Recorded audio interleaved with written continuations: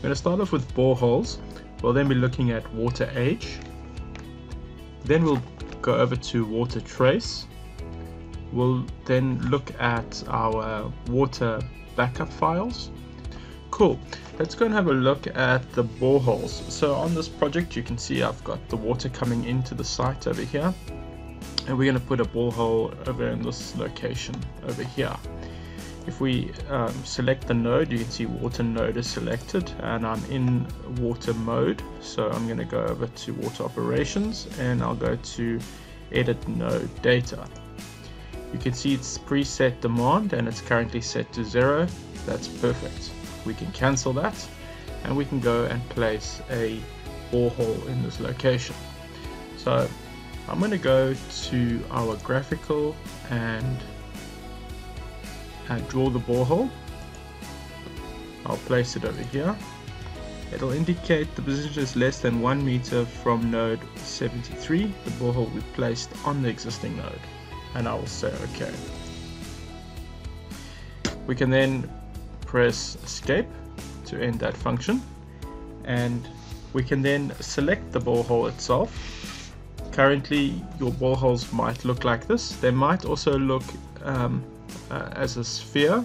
It all depends on your display settings. So if we look at your water display settings, I've got the show water entities as 3D switched off. So that's why it's showing it as a 2D symbol.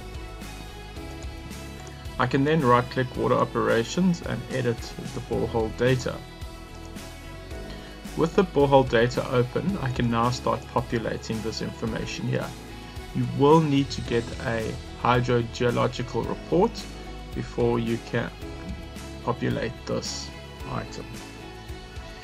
So from the hydro report, we know that the recommended yield is 11 liters per second.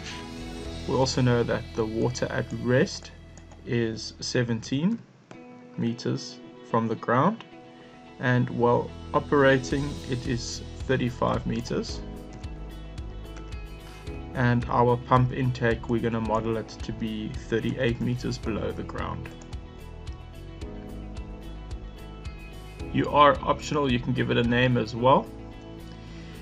If we look at the equipment, we can press on the button with 3 dots on it. That will just bring in the information across. This information will be dependent on what's available in your area, what the suppliers or the manufacturers can supply you with. I'm going to use a diameter of 80 and I'm going to use a shaft diameter of 22 millimeters. I'm going to use a fixed delivery of 11 for now, and I'm going to press OK. I'm then going to run an analysis quickly, single step, and I'm going to use average demand and press the start. We can then look at the messages. We'll see we have no errors at this stage. We can close that. We can then go back to the node. So I've selected 2 items here. I'll just press escape and select the node and go to water operations, edit node borehole data. We can then go back to the equipment and we can switch this off. We can go to select the pump and we can go based on the single step analysis. We can select the average and we can choose to have a submersible pump or positive displacement.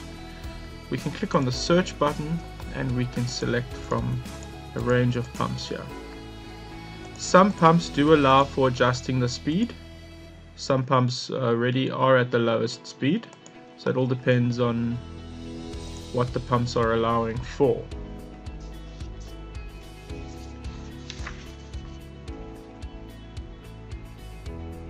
I'm going to select this pump and I will then press OK. we can then go and run a single step analysis again and look for messages. There's no errors. So this pump is working for us, and that's how we would put a pump on a borehole onto our network.